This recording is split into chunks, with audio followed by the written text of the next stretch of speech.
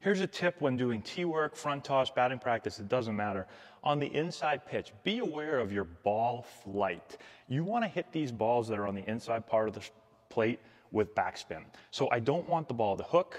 I want the ball to stay straight with good backspin and good ball flight. So if I'm hitting this ball that's just off the inside corner, I want to try to drive this ball to left center field.